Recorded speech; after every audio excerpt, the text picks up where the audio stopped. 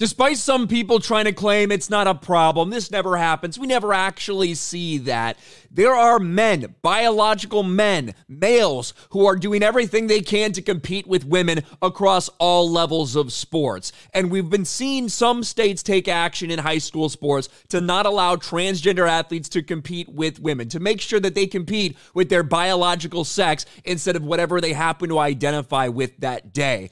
And now we're seeing why. This video is going viral today about a field hockey game, a high school field hockey match between what it's supposed to be all women on the field.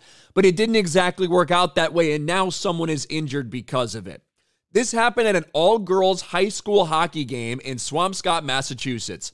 A male who identifies as female joined the team and hit a girl in the face, reportedly knocking her teeth out. You can hear her shrieking in pain. And we're going to play this. I'm sure I'm going to stop it a couple times just to try to explain some of what's going on, but let's let it play for now. Now, this player right here is the alleged male. This is the one who's allegedly a male, the one who's about to hit it. Catches this girl square in the face with a shot.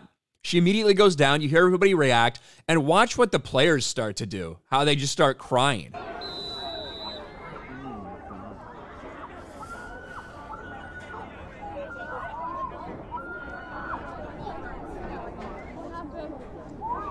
And you can hear the girl screaming in pain. She's scared. She just got all her teeth knocked out. Very unclassy sportsmanship. That's what I want to say. Take a knee, everybody. You hear some people saying very unclassy sportsmanship, you know, saying, hey, take a knee while someone's injured. I don't know if it's parents or coaches that are saying that. Eventually, the team does take a knee. But this story is just breaking. So is there a chance that it's being completely misreported? I suppose so. But right now, what we're hearing is that this is a male. This is a male student that is identified as female that is playing with the girls and just knocked the teeth out of a female on the field.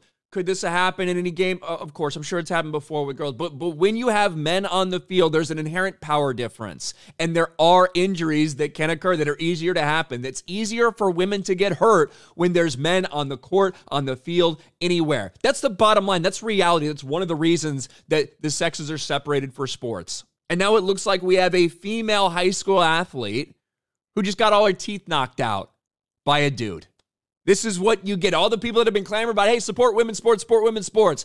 This is what you get when you don't actually stand up for women's sports and you allow males to compete with women just because they happen to identify a certain way that day. Let me know your thoughts about all this in the comment section below, and I'll talk to you later.